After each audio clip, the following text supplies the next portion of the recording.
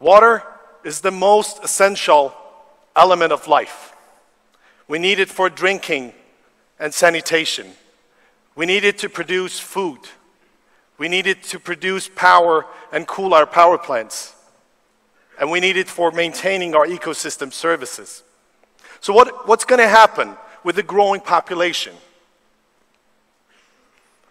We already have problems with water. Not everyone has enough access to water. 15% of the world population lack access to clean water. That number is 50% in sub-Saharan Africa. The modern people, the developed ones, are also changing their diet. Ironically, they prefer meat to vegetable, the unhealthy diet. That means 15,000 liters of water instead of 2,000 liters of water per kilogram of food. So to feed the 2 billion extra people joining us on this planet, we need to raise 60% more water. We are already bankrupt. We don't have that much water. We have to increase the water withdrawal by 50% in the developing world and 18% in the rest of the world. The planet is getting dry. Water is becoming more scarce. 2 billion people are expected to live in dry areas of the planet with extreme water scarcity. Add to this the pressure of climate change, which is going to reduce the rainfall and increase evaporation. We have already exhausted our surface water resources. Lakes are going dry, rivers are going dry, and now we are tapping the groundwater. The fossil resources which are not going to get replenished. And things like recycling and re-drinking our urine would not help much.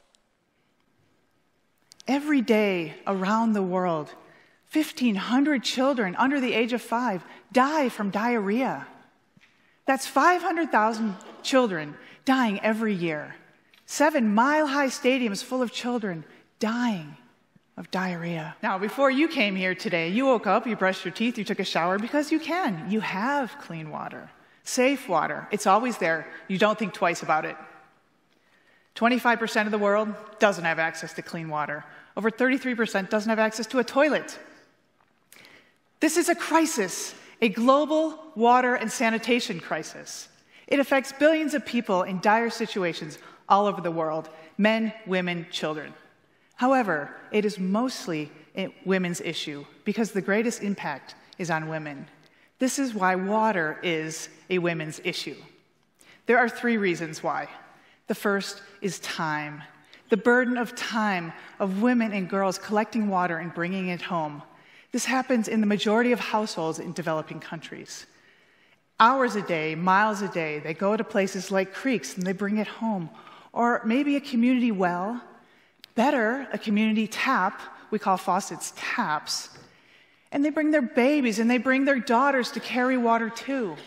Giselle knows what it's like because when she brings it home, it's clean or dirty or somewhere in between. Never quite sure if they'll get sick or they might die, like what happened to Maria. Now, this is Giselle, and this is her walk for water every day in Rwanda, up this dusty, dirty road in bare feet. She walks a mile there, a mile back, in the morning, in the evening, 4 miles, 4 hours a day. And when she gets to her well, she fills up her jerry can with water. It holds 5 gallons. And she needs a friend to help get it on her head because it weighs 40 pounds. 40 pounds. That's like putting a child on your head, and then she's got to walk all the way home. It's really heavy. We need to get water closer to where people live, ideally in their homes or in schools, just like we have it. Why should anyone have anything less? And imagine what this would do to your daughter's education if she had to walk for water every day, day in, day out. Kate runs our program in Malawi. She did walk for water every day. She was fortunate because she also was able to get an education. But her walk for water began at 5 and ended at 8. Every day, day in, day out, 3 hours a day. Today, Kate wants her daughter, Taku, and all the other girls in Malawi never to have to walk for water. She wants them to use their heads for thinking, not for carrying water. So if we can get girls like Taku to go to school and stay in school, then the dreams mothers have for their daughters to have even better lives than their own can become a reality. Today, many mothers wish they didn't have daughters.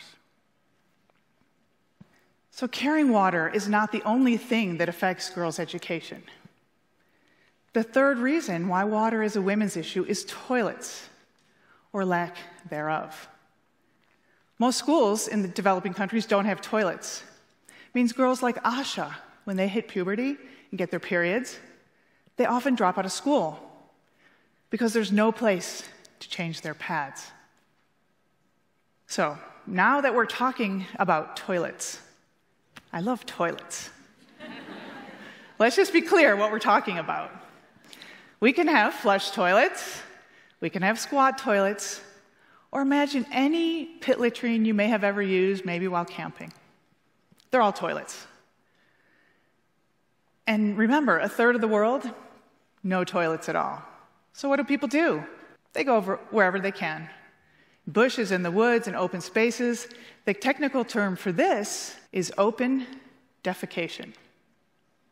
And when it rains, all this human feces, all this poop washes into the community water supply, and people go with their jugs, and they scoop it up, and they take it home, and they drink it, and they cook with it.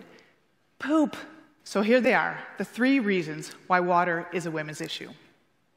So how are we going to solve this crisis? Well, the solution is to educate, build, and invest. Educate people all over the world why clean water and toilets are important. Build our missing infrastructure, but also build institutions that can operate and maintain this infrastructure for generations to come. Now, this is exactly what we did in this country over the past 100 to 200 years. I think we need to pay it forward. Don't you agree? Yeah.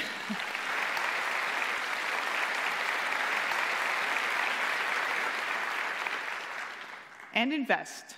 It's going to cost $50 billion a year to build this missing infrastructure.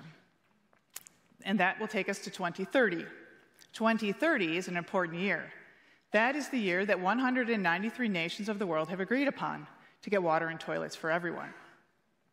Today, we spend about $10 billion between government, corporations, and philanthropy. So we need to step it up, and it's going to take additional work from all of us to close this gap.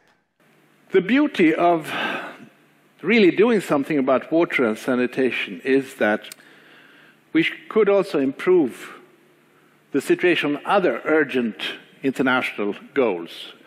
We would, of course, quickly and radically reduce child mortality. It comes natural after what I've said. We would reduce the problems connected to maternal health. We would reduce the problems of gender equality, because it is the girls and the women that carry the burden in all respects in this way, in this area. We would, in fact, reduce extreme poverty and improve the conditions for education, for not least the girls again. So this shows the interdependence of the issues we are talking about. We need to see in today's world that everything is related. In fact, I would say that there is no peace without development, including water and sanitation. But there is no development without peace. And there is none of the above. No peace, no development, again, without the respect of human rights. And remember, the right to water is a human right.